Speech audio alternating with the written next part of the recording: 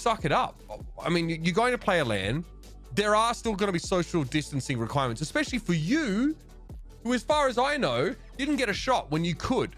I literally saw you tweet about it. And then you said, oh, I think I've got COVID. Wow, me dead, bro. What a shot. Yeah. No, Wow. No, you've got great eyebrows, Dapr, and you're good at the game.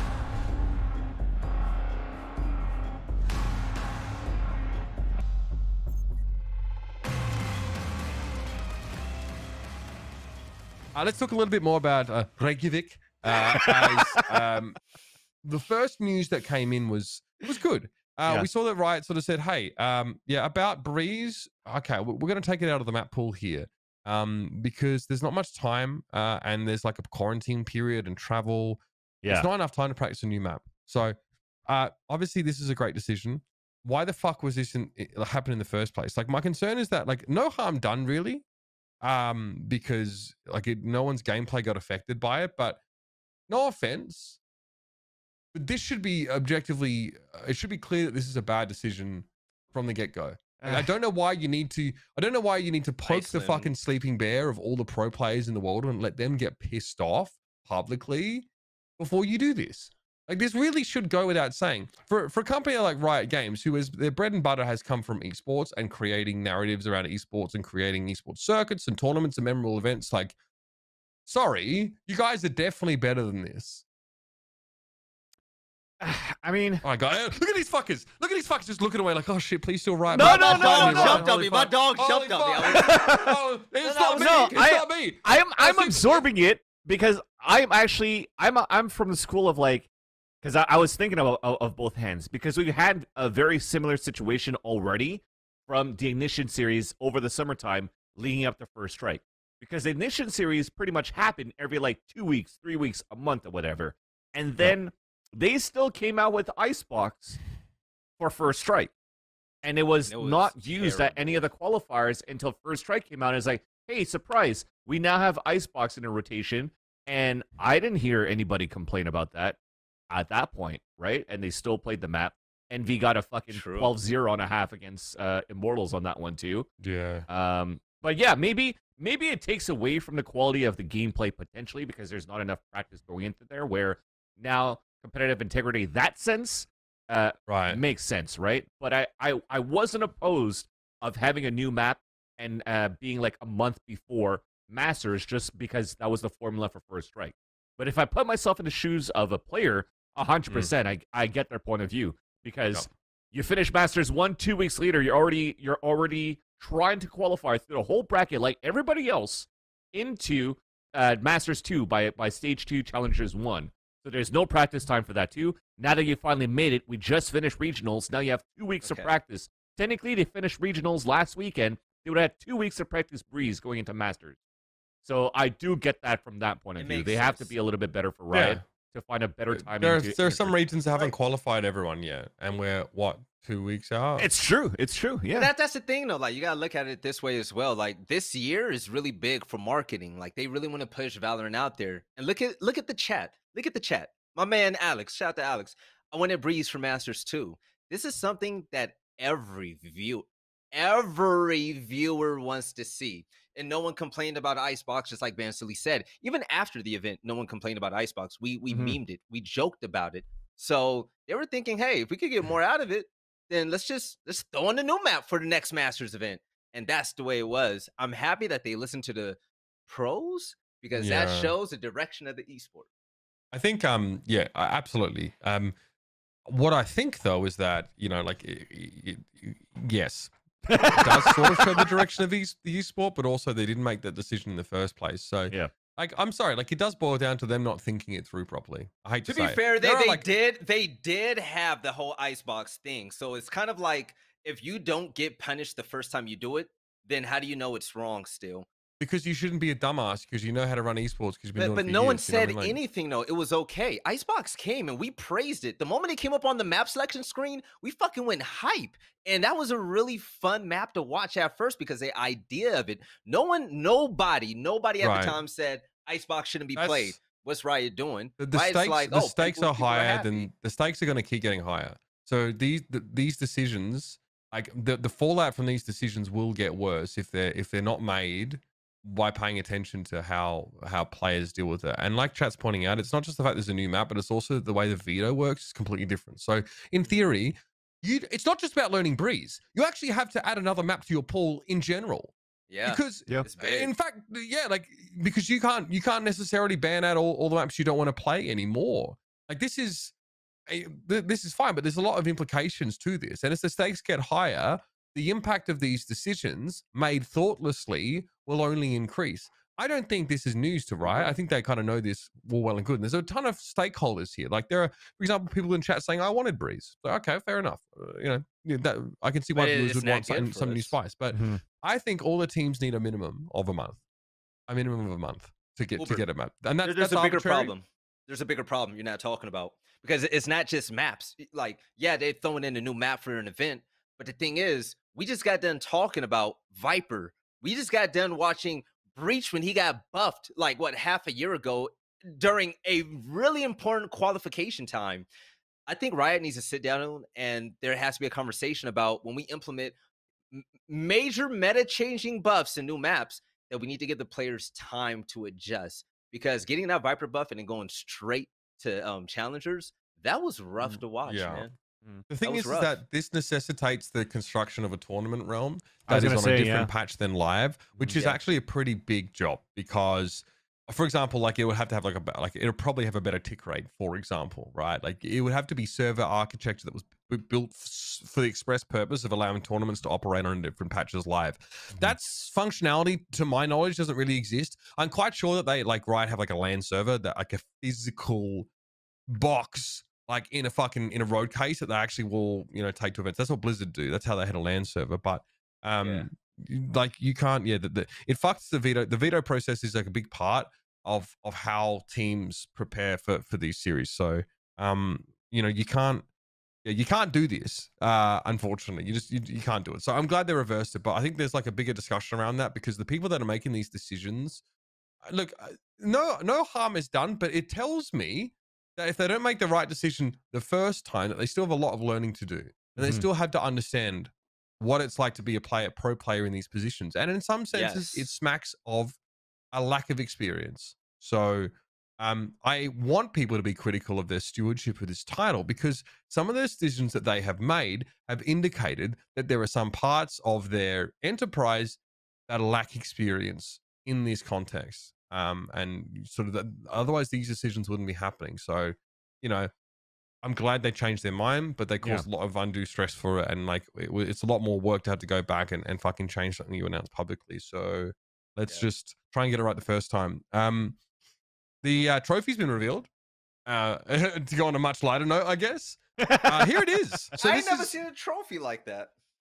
Yeah, it looks like I have. Yeah? I just got to find the 3 other stones right now in the fucking 5th element. Yeah, it's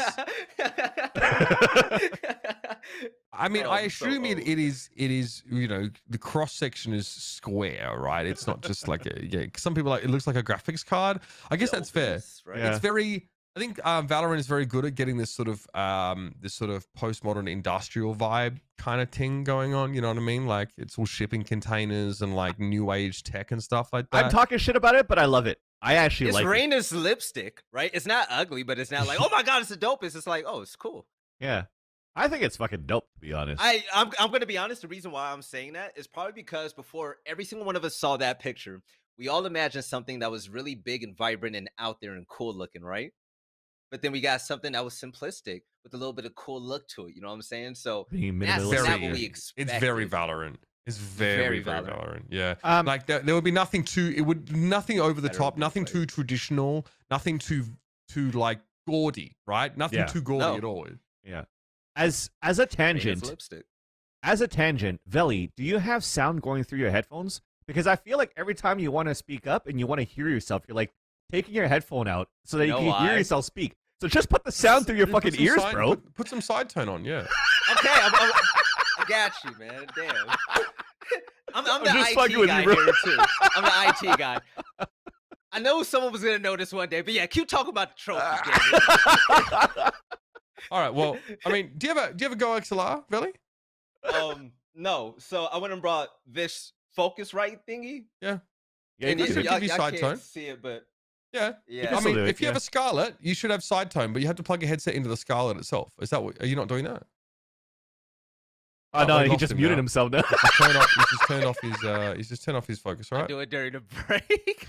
Okay. Oh, Anyway, that's. By the way, for those that don't know, commentators love side tone. We love being able to hear our voice because our voice sounds very different through our jawbone than it does through headsets. So yeah, exactly. using side tone is one way to preserve our voice and to make sure that we're actually, especially if we're in an arena, is to make sure that we are our voice is where it needs to be because sometimes you can't hear yourself and that's a big problem. Anyway, let's move on. I love we you, have Belly. Fnatic already in Reykjavik. Are they already there? I know that there's teams. Yeah, okay. So are they going to Malta? Fuck off. Yeah. Fucking show-offs. They're gonna Why go are you beat going to Sponge and Malta? Machine and hang out for a bit before they go to. Yeah, the Lanshin. They're going to the Lanshin. What I don't get is that Fnatic has a facility in Shoreditch in London. So why are they going to? I mean, Malta fucking owns. So I hear it's fucking gorgeous. But why not? But listen, that Yo, doesn't sound like somewhere you go for a boot camp, though. You know, bring the fucking morale up, dude. You just fucking qualified to Iceland, and then you go to Malta, get some sun, boot camp, bring the spirits up, and then come into Iceland. Could be when you travel freeze to death. restrictions, right? Like COVID stuff. Yeah, you saw those CS videos where like the players have these, they're in these nice places, mansions with all these beautiful women around them to boot camp. This is a new era of boot camping, man. You go to somewhere nice and exotic and live it up in Malta. No offense, but I don't think any of Fnatic have really the time or wherewithal to attract such members of their preferred sex. But apparently, your travel corridors is the reason. Obviously, T-Spark in chat is actually Maltese, so he can explain this for us. So yeah, they're in a mansion. Can't confirm the ladies, but yeah. So there are travel corridors with no quarantine in Malta right now, which sort of makes sense. So I mean, that's a great way for that team to be able to get together because I'm pretty sure guys like Magnum and Durka and stuff, they're not all in the UK yet. I think only like the core of that Fnatic team are. So they're called Maltese, really. They're Maltese people. Yeah. So like yeah, that's chocolate. yeah, like Maltesers, but not quite the same. Yeah, those are so good. No, that's fine. I mean, to be fair, it's nice country, but not exactly at the forefront of global sort of news all the time. But I'd love to visit there. What you call Maltese people. Do you want to hear some insights here? Because I think Dapr is a little scared about Iceland. Let's hear what he had to say because he clearly has only the most reliable information. It's like a jail. I'm pretty sure it's like a jail, bro. They bring you food on like plates and shit. Like it's gonna be like metal plates. They're gonna give us like plastic forks so we don't like kill ourselves or something. It's gonna be like crazy. I swear it's gonna be. They're gonna give me like a lamb head. Like I don't even know what Iceland eats, bro. It's already gonna be like prison. Zip zaps. We actually look. They don't have DoorDash there, guys. They don't have McDonald's. They don't have Starbucks in Iceland, bro. They look all of Iceland. They don't have a Starbucks. Sounds like a first world kind of thing. Watch. They don't have DoorDash or Starbucks. It's a prison. We don't really have Starbucks in Australia either. Sounds privileged. Okay, so first of Fucking all, I get the impression that Dapr comes from a pretty affluent background. I don't know if anyone can confirm that for me. He's I'm pretty sure I saw something like I'm pretty sure I saw him asking Shazam for like a weekend off scrim so he could go to fucking Cabo. So yeah. Yeah. Okay, so first of all, what I've seen from the teams at MSI is that they're pretty happy with the setup out there. I think they're chilling. Yeah. Where does he come up with this metal plate plastic cutlery malarkey? I think he's watching another land that's happening right now in esports. Is he talking about the 6th Invitational, Valley? Because that sounds more like it. Oh, Uber, you can introduce this if you want, but yeah. Oh my god. So you have MSI, and then you have what you're looking at now, and the players got Modi food, and it wasn't the best, right? And it sucks. And this isn't me talking shit about them. It's very European, yeah. Yeah. If this is Europe, I lived in Europe for a year. This is not European. It's Paris, though. No, dude, I went to Esports World Cup in 2007. My uncle eats better in jail. Dude, I went to Esports World Cup in 2007, and I landed on a Sunday at 3 p.m. and everything was fucking closed except for a bakery. So all of us bought fucking baguettes, and we're eating baguettes, and no pate, no cold cuts, just a fucking loaf of bread. It was. Even Entity was there, so Entity was playing for Team Canada back then too, because he was part of that roster. But yeah, that's not a standard. That's not a standard. That's not a standard. You guys need to understand one thing, though. The people at MSI, I haven't seen any complaints at all, even from the talent that's there. This is a one-off in regards to COVID, because whether you guys want to believe it or not, this is not the first, second, or third COVID land bubble that has been going on, but it is the first one that has food like that. But yeah. So. Just for your information, the quality of life in Iceland is considered to be extremely high. Is it better? Extremely high. The cost of living is very expensive. Yeah, because you got to import everything. Yeah, but their safety, their healthcare, their traffic, their pollution levels, all that stuff. The purchasing power is also really quite good. So, I think on a scale of 0 to 240, it's like 177 in general. So that's wow. Yeah, I don't know what the fuck Dapper's talking about. And also, by the way, can we just say, who fucking cares about your Starbucks, cunt? Like, hey, just drink a different coffee. Like, fuck me, I'm drinking the shit. Do you think I'm married to this stuff? Like, I don't know. He's trolling. I think he's trolling. Of course, it sounds super entitled. I honestly, like, okay, so there's on one end, here's what I thought was insane. Derry Holt, Desert Shoe, was tweeting about the Rainbow Six stuff, like, oh, these guys are complaining about nothing. You know, they just need to suck it up. Derry, you're a dickhead. Yeah, like, the Derry's conditions a look dumbass absolutely for that one. fucking awful, mate. Like, you're talking his like, nose no, is back in browner my than me. day, I had to walk to Paris for my tournaments through the snow uphill. Like, listen, mate, like, they have moldy food and stuff. Like, you cannot say that this is acceptable. But he's trying to say that, I think. That is the other end of the spectrum. That's a little bit too far. Yeah. If we meet in the middle and realize that, yeah, like, if you're in Europe, like, it's not going to be like what you're used to. I lived in Germany for 3 years. It was really inconvenient for me to live in Germany for 3 years. I didn't speak the language very well. The food was different. Everything was expensive. It was just fucking different. But I'm sorry, like, fucking suck it up. I mean, you're going to play a LAN.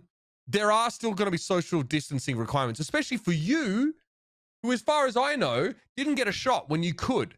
I literally saw you tweet about it. And then you said, oh, fuck, I think I've got COVID. Wow, fuck me dead, bro. What a shot. Yeah.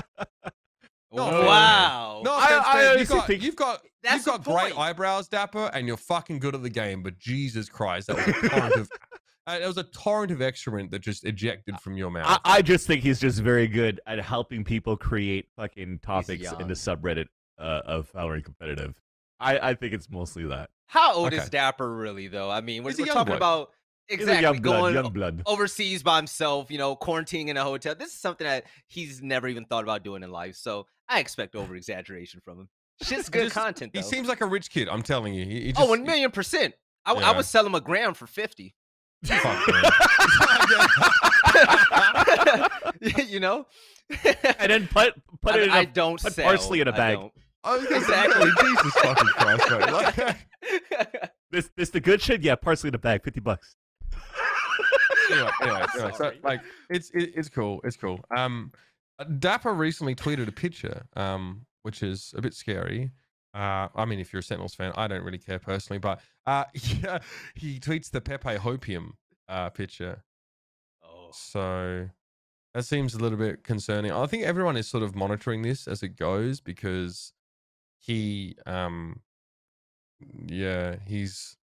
he tweeted like, it's good to forget. I don't know, it's a bunch of shit, you know what I mean? So it seems like, poor guy, I'm shitting on him right now. And he's obviously going through some stuff. I mean, shouldn't have said dumb shit, but still, hopefully everything's okay. We'll try. If anything comes up in the show, we'll tell you. But here you go.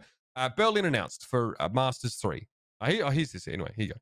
So this is, I mean, that's a bit concerning. What the fuck? Like, what's going on with this guy? Why has he changed his picture to? I want to know what the hopium is, man. I wasn't even looking at our VMix call because I'm just staring at his wall too. I'm trying to figure out what's happening. Again, hopefully it's nothing that's super serious as well, right? So yeah.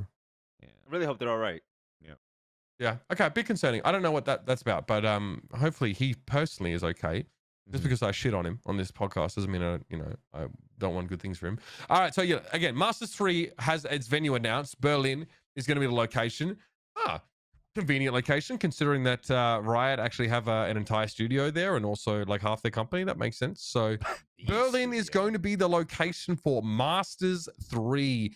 That's sick. A big Valorant LAN in Europe. I mean, Berlin fucking owns. Little dirty at times, a little bit unclean in some places. Pretty quite a smorgasbord of different cultures sort of mashed together and travel together. Also, probably a bit of a hotbed for COVID as of late. But still, I mean, it's a fantastic city overall and a great place to be holding an event like this. So kudos. I can't wait. Let's go to Berghain. I'm never getting to Berghain, bro. I'm pretty sure you need to have it, like, you need to turn up with, like, missing a limb or something to sort of distinguish yourself enough to get into Berghain. But, yeah, Berlin's pretty wild. Stories about Germany just in general, man. And the fact that we're even going to be able to go there and have another Valorant international LAN is fucking sick. But I really like the fact that they're using it. I'm assuming they're going to use an LEC studio, right? Like, obviously. Most likely. That shit's going to be a fucking banger.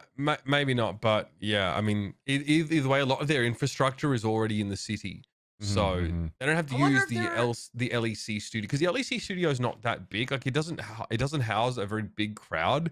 It has a very it has like a comedy night, not a comedy night feel. Like, it's got more people than that. But I think if you have a bit of those people, like some of the talent, if it doesn't fit anybody there, you house a bit at the studio, house a bit at the venue. Better than fucking Paris, boys. Let's be honest. Yeah. Better than fucking Paris. But like, you could have it like there's a bunch of places like in Ernza, in like in Denmark. There's a great location there as well. Obviously, you could do it in Sweden as well, but. There's like a big arena out there. Yeah, the Messe. Wait, dude with the nose says the sickest part of Germany is every cab being a BMW, Audi, or a Benz. Are you serious? Yeah, because they're cheap there. They're actually like they're German every cars, man's car over there. Yeah, they're like Honda Civics out there. They're the Honda Civics, fucking dude. Sick. Yeah, exactly. Exactly. So like a lot. Yeah, I mean, that's pretty. Everybody tries a Golf. I like it. Yeah, like, well, no, a lot of them have like hotted up VWs or like Benz compressors and stuff like that. Yeah, I mean, the Autobahn has no speed limit as well on some parts, so there's actually a reason to have fast cars out there. Although you still shouldn't speed on the Autobahn. But I'm getting sidetracked. Look, our producer Ian's obsessed with this, so we're gonna go back and talk about it. I kind of skipped over it here, but did you guys hear the volcano erupted in Reykjavik and there were no survivors? They all got died. None. This is the whole real, place by got the way, flattened. It's Pompeii 2.0. So how does that sound? I was low to my own. The Bastille song, right? Yeah, exactly. The walls came tumbling down, and the city. Anyway, by the way, I'm actually happy there's no Starbucks or McDonald's there, because that looks fucking beautiful. Yeah, I think. Listen, you'll be able to find coffee there, no problem. You just won't be able to get your fucking nitro cold brew with the double added shot of caffeine with probably the soy. Can, and it's a lot better. Starbucks is overrated anyway. It's gonna be filtered with pure water, dude. It's gonna be fucking amazing. Did Ryan Central say something interesting in the chat? It's in the Verdi Music Hall. Okay, he actually had something legitimate to add. There you go. So the venue's already been, so it's not going to be the LEC studios, which makes sense. Thanks, Ryan. Oh, it's not? No. Thanks, Ryan. See you in a bit. So that's what I was saying. Are they gonna like premiere like the new European studio or just a makeshift? That's something I'm really interested in. No, what? A new? Has there been an announcement about a new studio? Ryan gave a spot. Who announced his surprises? Ryan said it's in an auditorium called the Vertical something. Yeah. Oh, really? Yeah, the Vertical Music Hall. You fucks! I literally just said that after he got Donut Award saying that. The Verdi Music. Yeah, sorry, we don't know all of you. Jesus fuck. Anyway, so I would be very excited. Also, you should try the fermented fish head in Iceland if you guys can. No, thanks. Dapr, you should definitely get around that one, mate. You look like you weren't born with a silver spoon in your mouth at all.